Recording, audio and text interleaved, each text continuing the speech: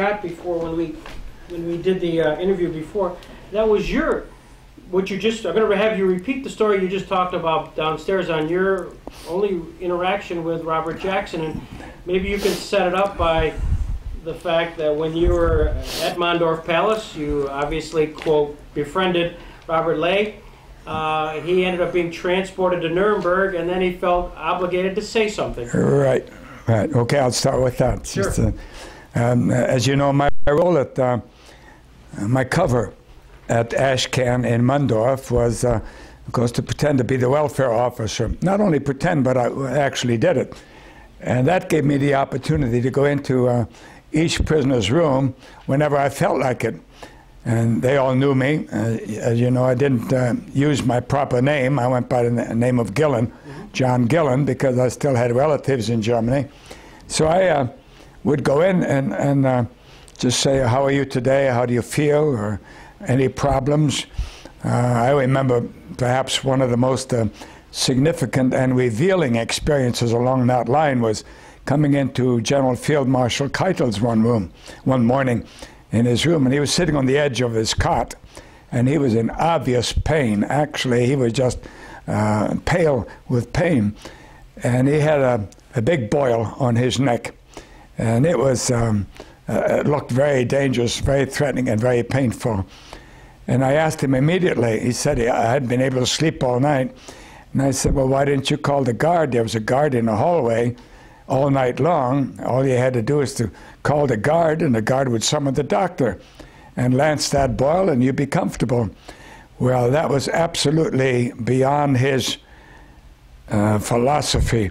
He, the General Field Marshal, the equivalent of a five-star general, was not about to tell a buck private in the American Army that he had a boil on his neck. So he'd rather suffer all night. And that was typical of Keitel. He was a real stuffed shirt.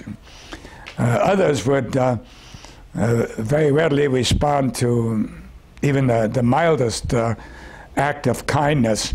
They were busy writing letters to President Truman and General Eisenhower and General Patton complaining about their treatment. And as welfare officer, I would sometimes translate their letters. We sent them on through channels. We never got any replies. I think they're still going through channels.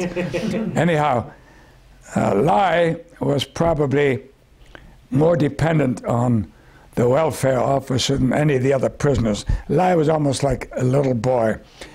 He had been a navigator in World War I, and his plane was shot down over France.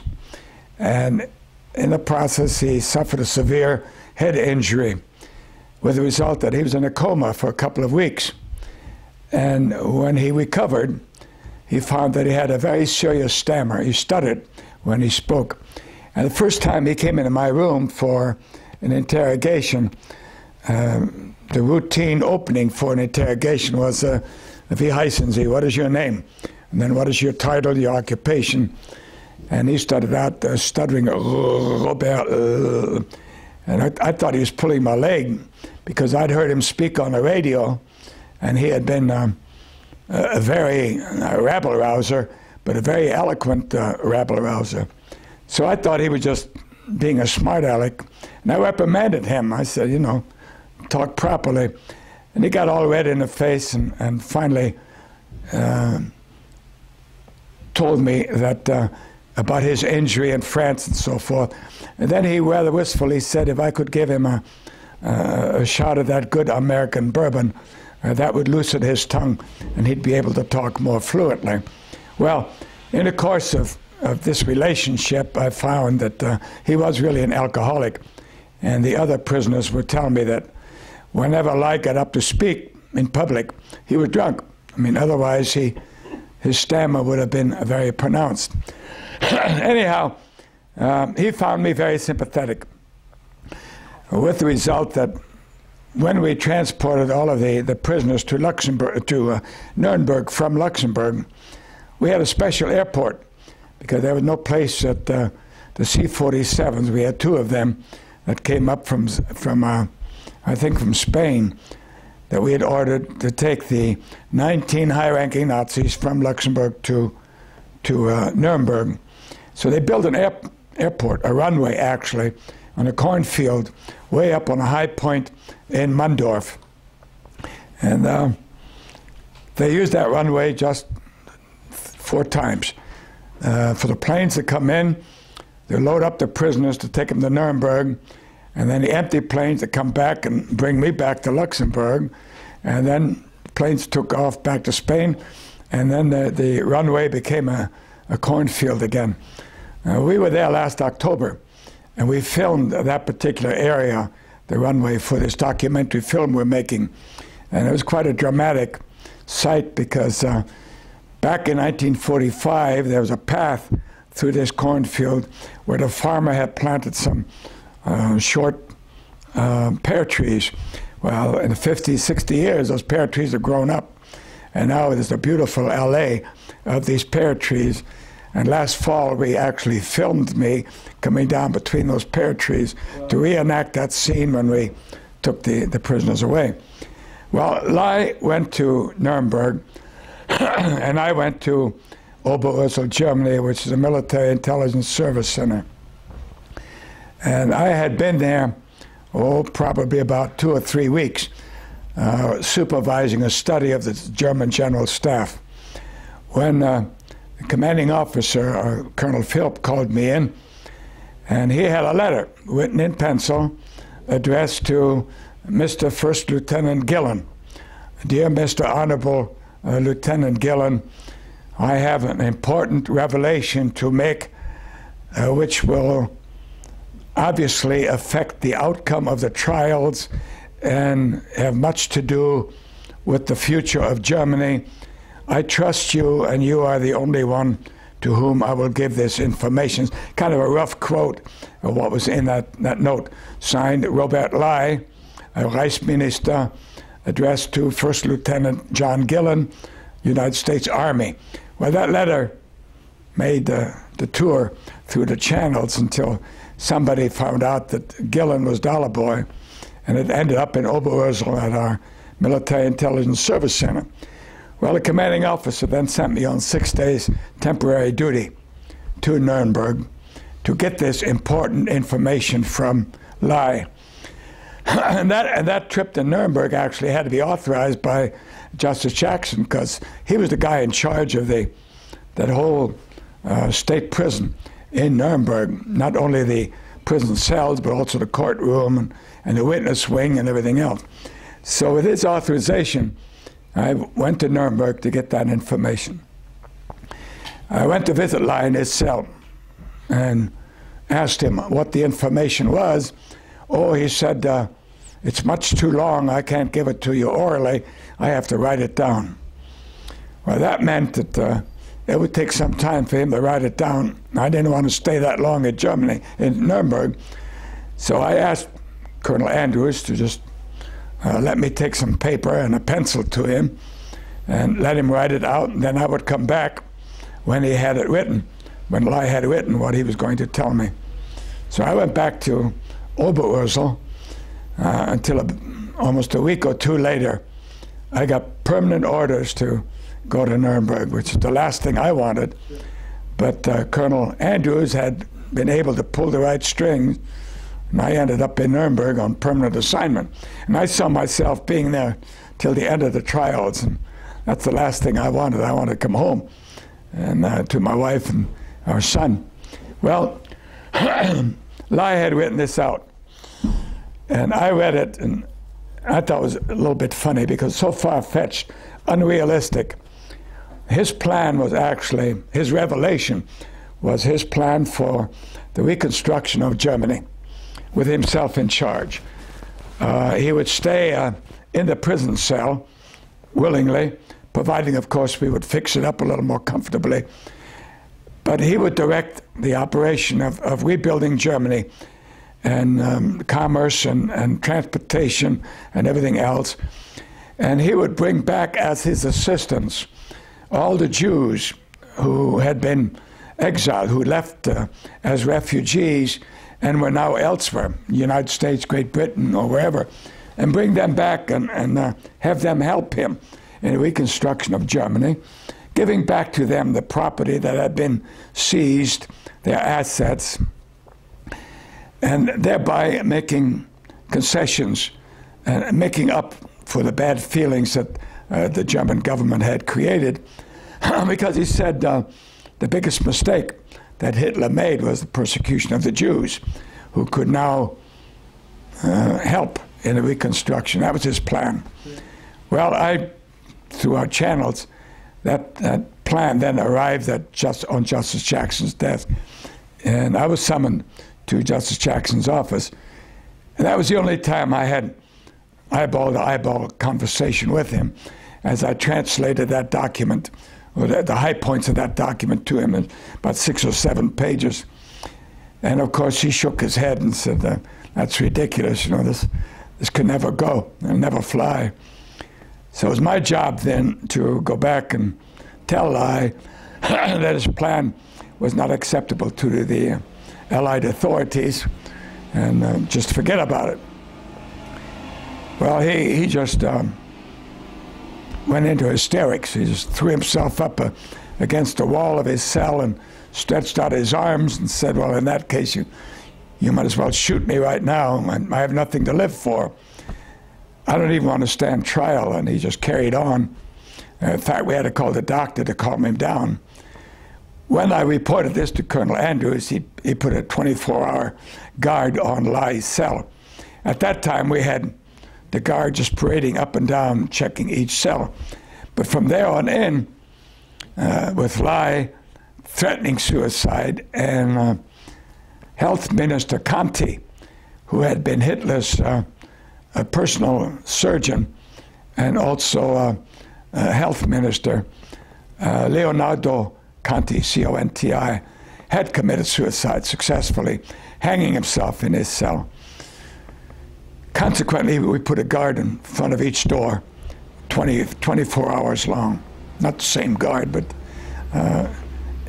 guards would be on duty 1 hour and then change. So we had a guard watching Lai.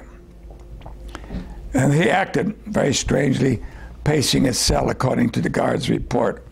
But on the 25th of October, as I recall, I was a duty officer that night, and about 9 o'clock in the evening, the alarm went off. I was summoned by the guards. The guards could not go into a cell. They didn't have any keys. Consequently, the duty officer had the key that fit all the cells, the master key. So I came running when the guard summoned me and opened the cell and found Lai dead. I sent for the doctor, who, of course, made the official confirmation. Dr. Flücker, who is a German doctor, took care of the prisoners. Lai had, undercover in his cot, even though the guard was watching him but couldn't see him, ripped his underwear and stuffed it in his mouth so he wouldn't gag. He had ripped the edge of his towel, made a noose out of it, put it around his neck, and then he signaled the guard that he wanted to use the toilet. And in each cell there was a niche where there was a toilet, and when the prisoner sat on a toilet, the guard from the door could only see his feet. So that was the only time a prisoner would be out of the guard's sight. Lai went to this niche, slipped that noose over the standpipe. There was a button to flush the toilet, which was just the height from the floor whereby he could sit on the toilet and, by leaning forward forcefully, strangle himself, which is what he did. The guard, who could only see his feet, after a while asked him to, "Are you finished?" And of course, when he didn't get any answer, he set off the alarm, because obviously there was something wrong.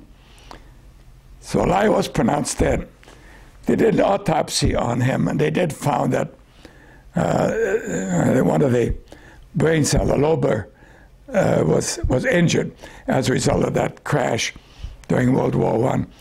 And it was defective, which had affected his outlook and his behavior, as well as his voice.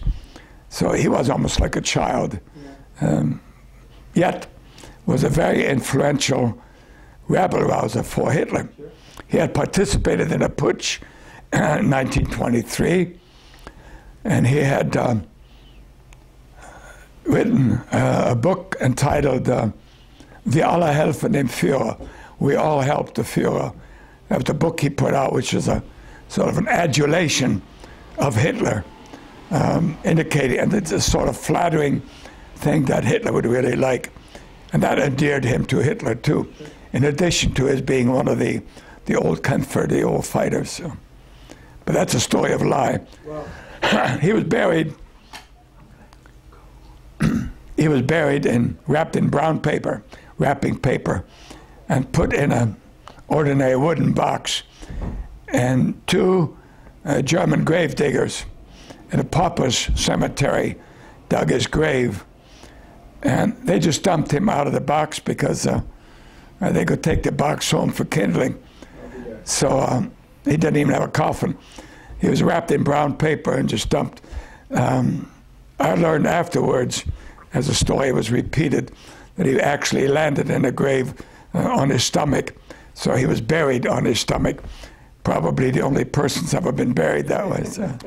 That was the end of Lai, the Labor Front leader. Going. I'm sure you do. Thank you for all you've done for us. Thanks, David. Thank you. Okay. Fine. Thank you, Doc. Real good. Nice meeting you. I hope to see you again sometime. I hope so. Thank you. All right, now that was one suicide. We've kind of dealt with Dr. Conti, with Robert Lay, and now we got Goering. Hermann Goering, yeah, he's the only the third of the very prominent of the Nazi leaders who succeeded in committing suicide. Goering was a drug addict. He had become addicted to morphine when he was shot in the groin in 1923, when he stood next to Hitler in Munich during the putsch. Being addicted to morphine, of course, he is a lifetime addiction. And he had, during his regime as the Reichsmarschall, had been in a tank several times, drying up and getting treatment. And what he was actually taking to help him overcome, not overcome, but control the addiction of morphine was paracodeine. And paracodeine, I understand, is like a mild Valium. He must have commandeered the entire supply of paracodeine in all of Germany, because when he arrived in Mundorf, he had a suitcase completely filled with these paracodeine tablets, and he chewed them like M&Ms. He took between 20 and 40 every day, at morning and at night. Our Dr. Flücker broke him of the habit by reducing the daily, of course we confiscated the pills, but just reducing the daily amount that he issued to him. And that, of course, in 6 months' time, Goering had overcome this addiction to paracodeine, with the result that he actually was in better health after 6 months in prison, both at Nuremberg and Luxembourg, than he had been for a long, long time. He lost over 100 pounds. He weighed 280 pounds when we took him prisoner, and weighed 180 when the trial started. He was pretty proud of himself, feeling that, as he wisecracked one time, that prison life was really good for his health because it helped him lose weight, and also he regain his strength and overcome his paracodeine addiction.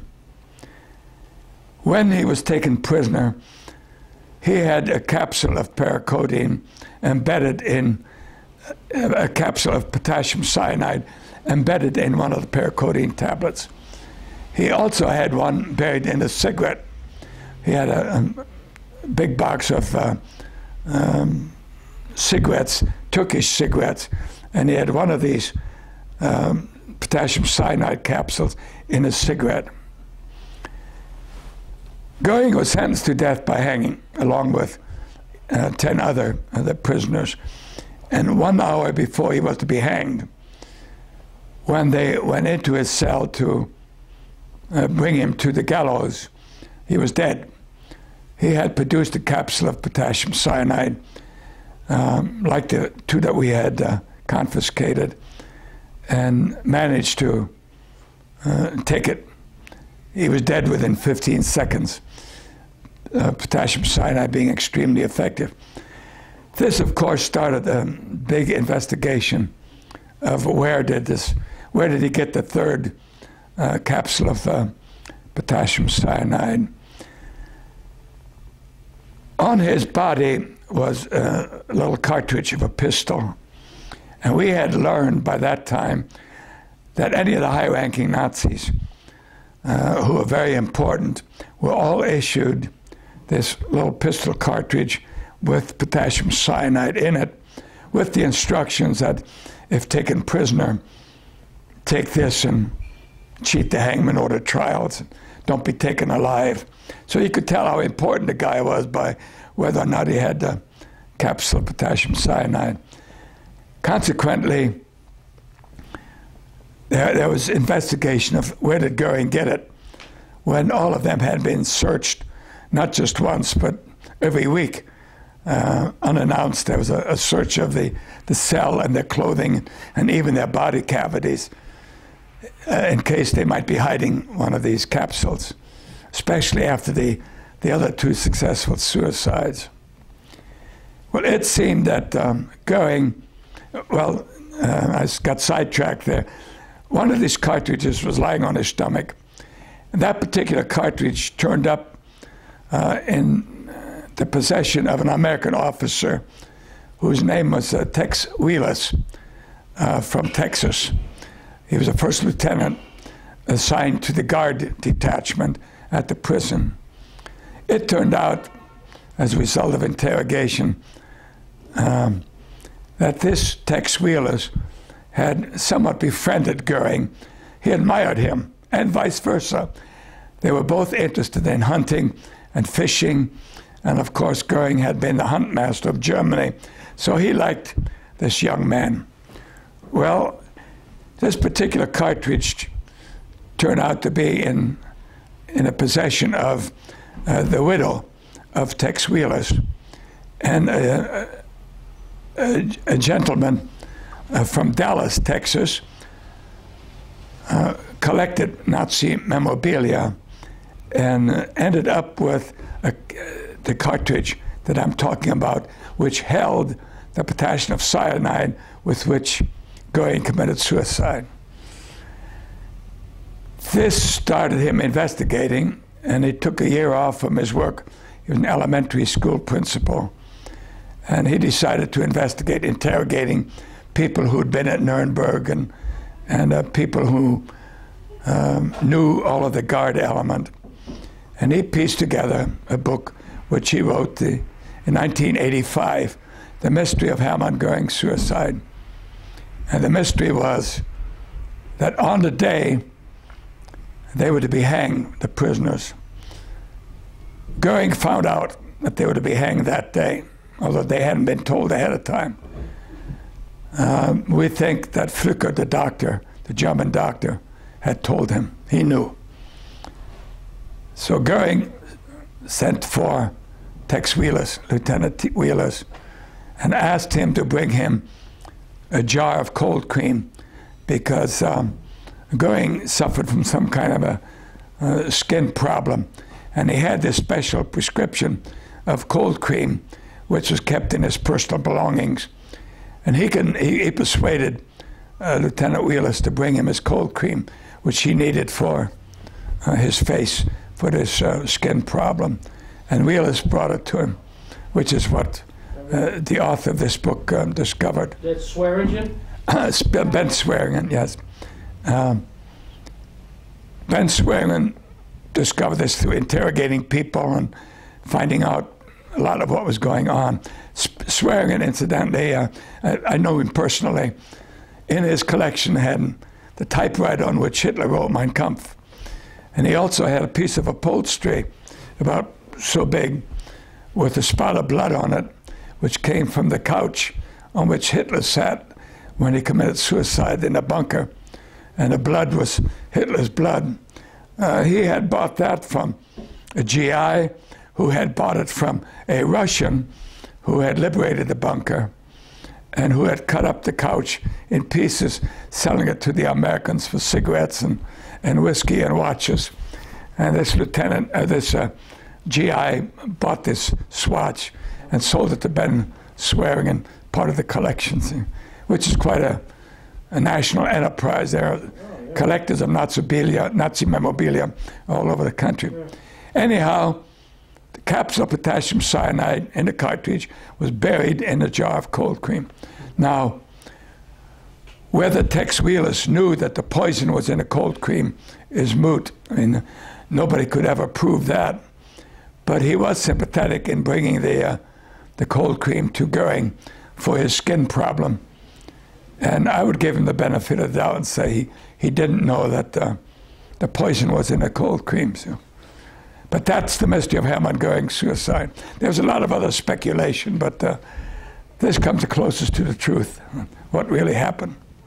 You had a chance to spend some, do you want some water? Any water or anything? Anything to drink? Yeah, I would really love that. Seems to me I read in here about, you were in the courtroom at the time of the Rudolf Höss. He was in the court, and he was, of course, the commandant of Auschwitz? Of Auschwitz, yeah. The affidavit that was used was, Whitney Harris was involved in getting that affidavit. Right. So it kind of tied in. I mean, here's a guy just about as bad as it got, as far as at least, or his testimony was about as revealing as it could possibly be. You want to comment a little bit about that?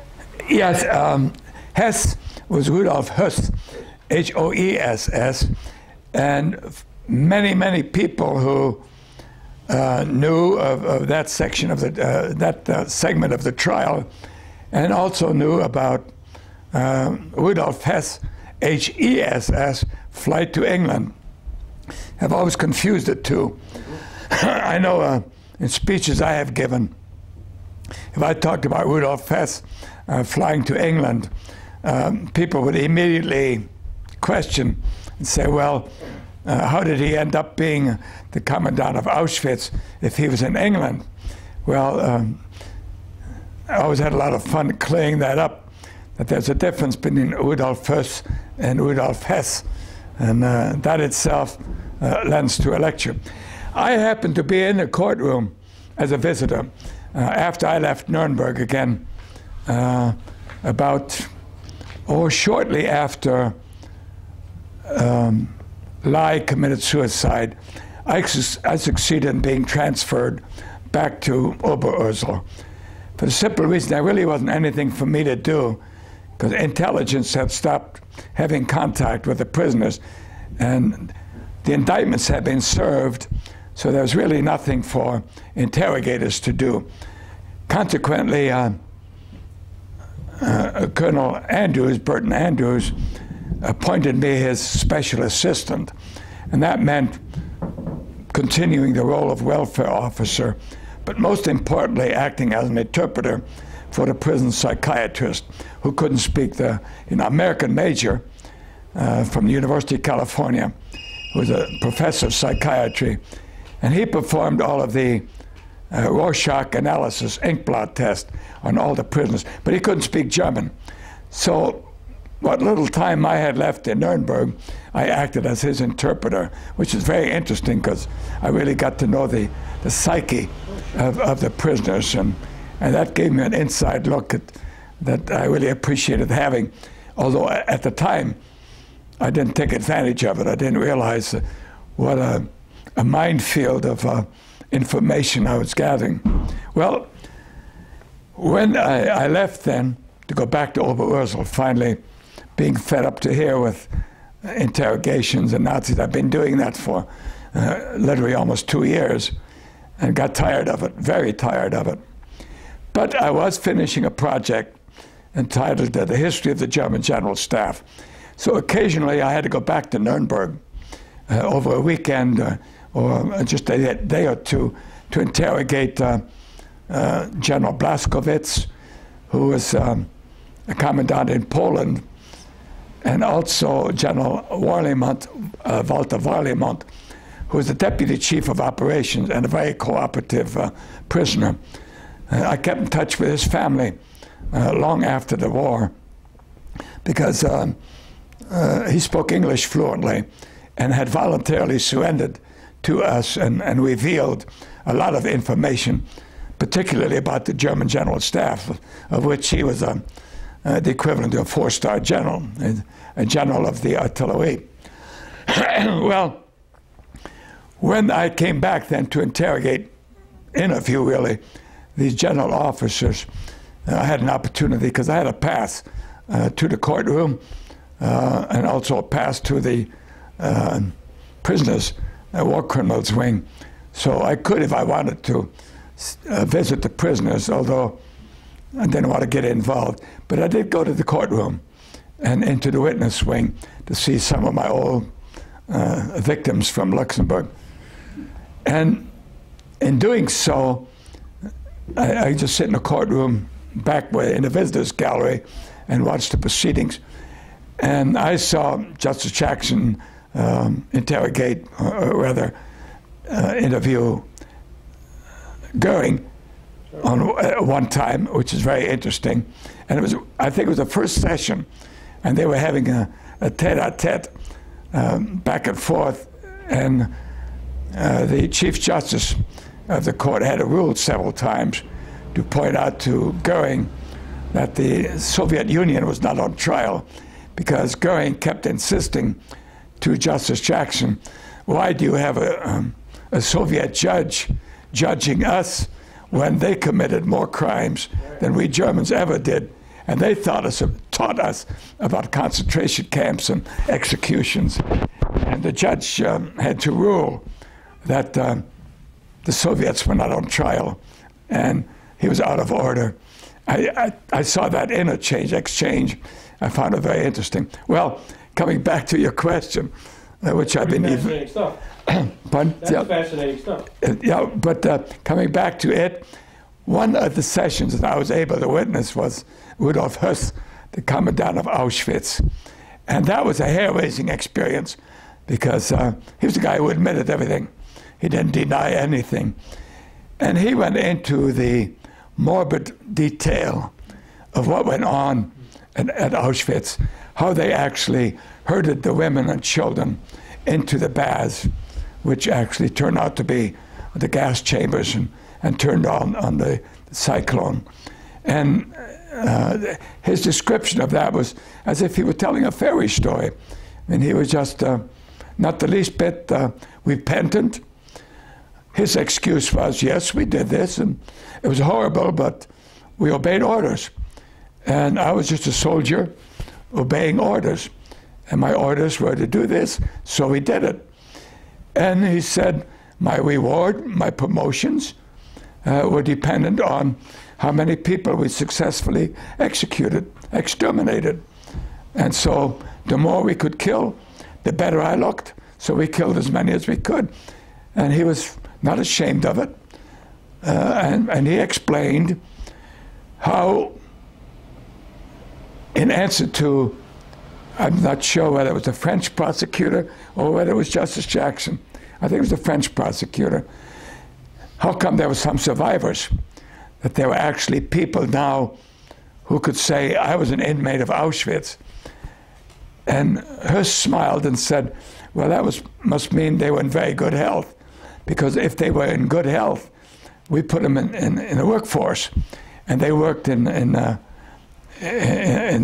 pounding rocks, breaking up paving stones, in the quarries, the stone quarries, or the cement factories, or they worked on the farms.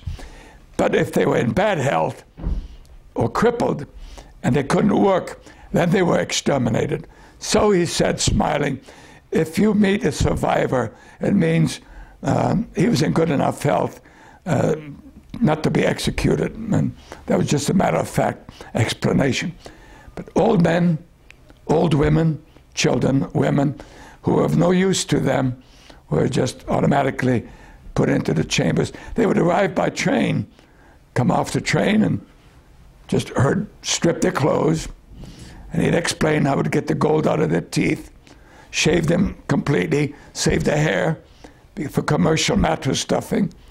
And it was just people in the courtroom were crying, shaking their heads, and it was just a matter-of-fact affair with him.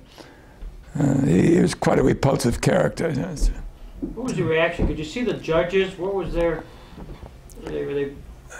Well, amazingly enough, the judges managed to keep a stone face most of the time. It was kind of interesting to watch that. It was they didn't commit themselves, which of course a good judge won't do anyhow. He's not going to indicate how guilty he thinks a prisoner is by laughing or smiling or nodding his head. So the judges pretty much kept a neutral face. Except when they got angry. Going back to Ashcan for a second, there's a very famous picture of the class of 1945. And you were there, but not in the... You were kind of in the picture, but you weren't. Well, I was... one reason we were able to do our work at Ashcan is that there was no media hounding us, because the media worldwide had no idea where these high-ranking Nazis were. As I said earlier, there was a lot of speculation. People were guessing where they were, but nobody guessed that they were in Luxembourg. And this is why Luxembourg had been chosen, because it was off the beaten path, small country, especially this little town of Mundorf, which was a health resort, a spa. So nobody knew about it.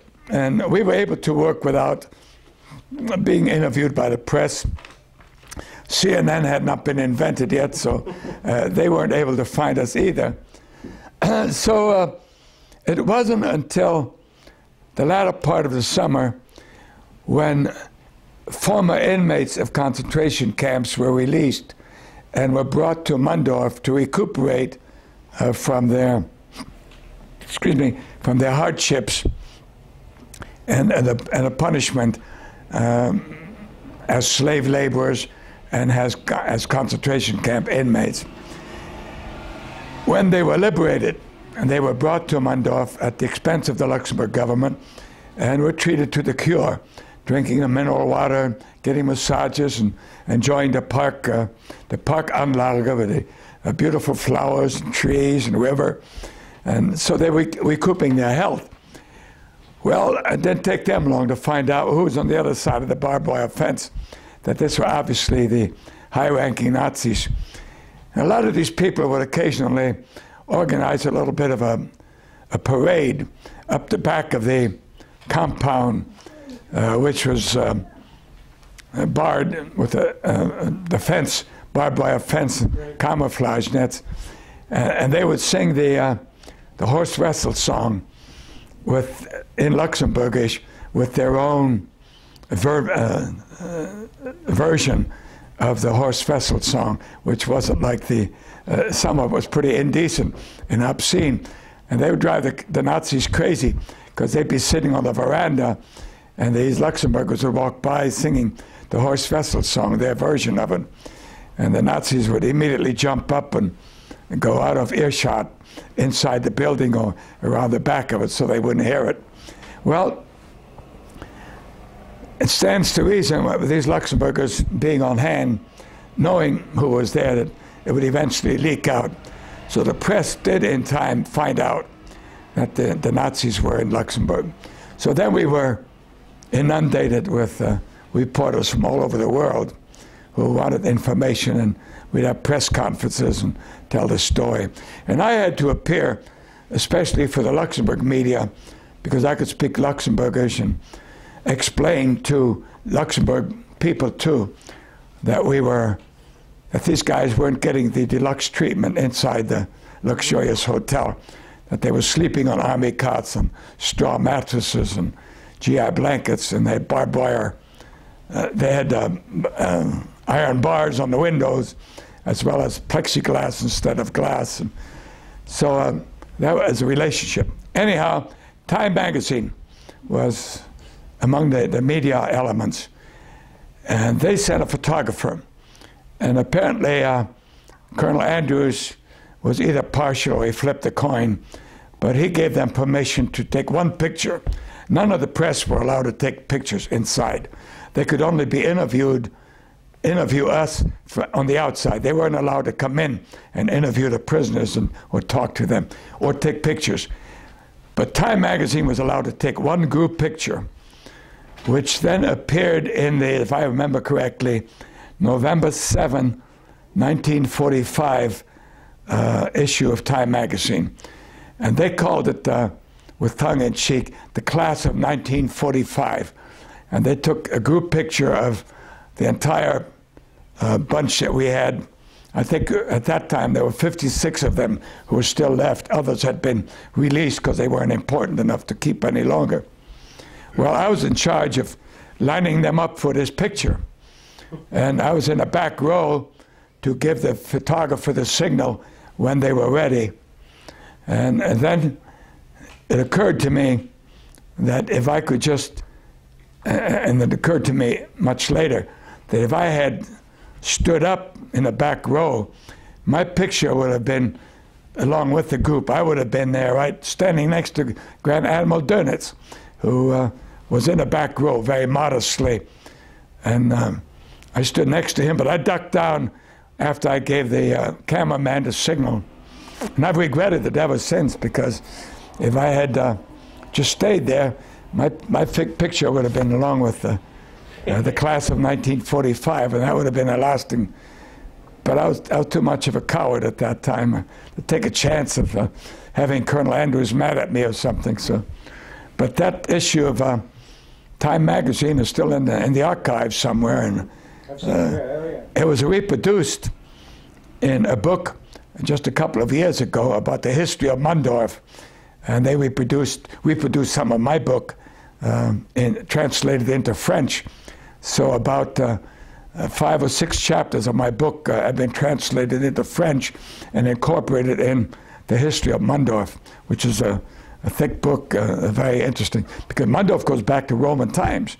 It was founded by the Romans, and this fabulous mineral water that they have was actually a discovery of the Romans, who had come that fella up as far as Trier, Treves in Germany, and of course all through Europe. And there are a lot of artifacts of the Roman legions going back 2,000 years around the Mundorf area. Winnie and I hiked on several Roman roads that were built in the year 121 AD. So it's a very interesting village named Dalheim, which is a very interesting place. On one occasion, incidentally, and I didn't mention this in my book because I didn't know about it, believe it or not, were von Papen and Goering and, let's see, Admiral Horthy, the region of Hungary, and 2 or 3 others, Jalmar Schacht and Baldur von Schirach, were taken to a villa in Dalheim.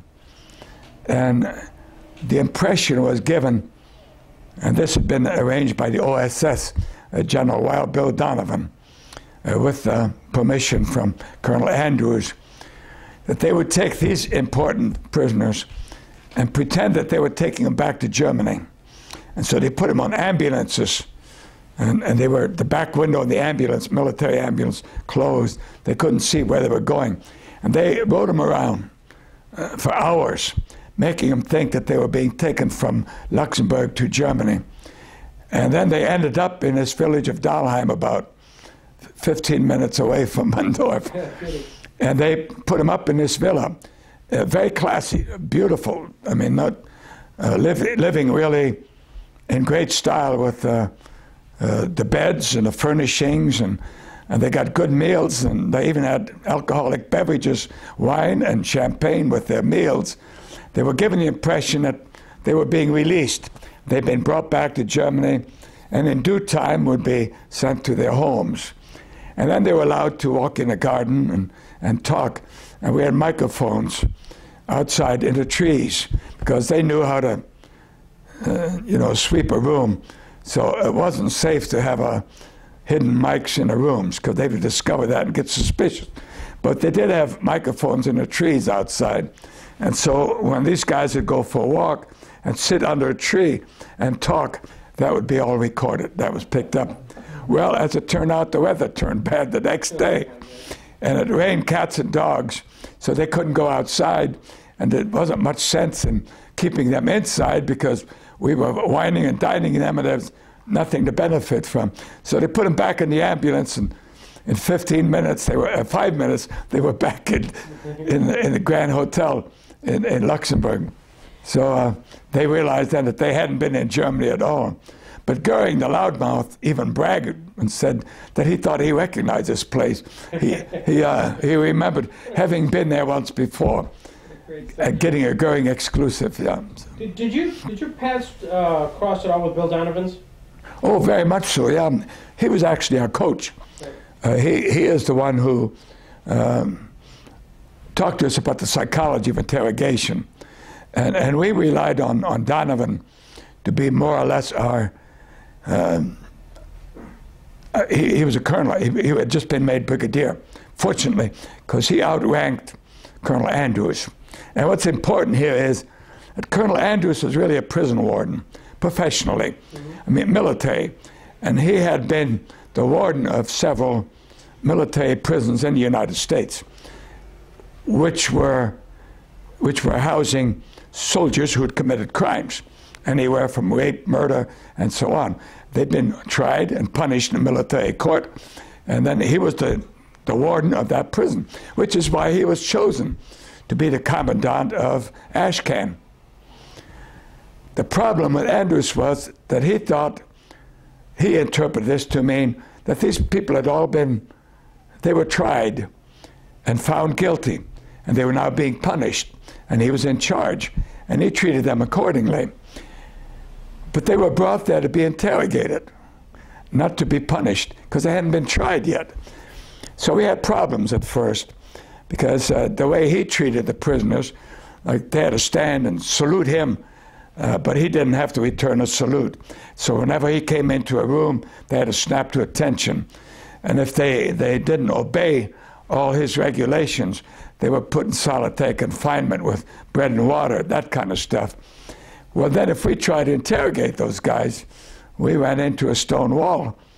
We'd say, yeah, you know, we can't interrogate guys who've been antagonized by Colonel Andrews. Well, we were not under his command, and we had to obey his regulations, but we were not responsible to him. We were responsible to Colonel Philp, military intelligence. So we had no one to appeal to except General Donovan.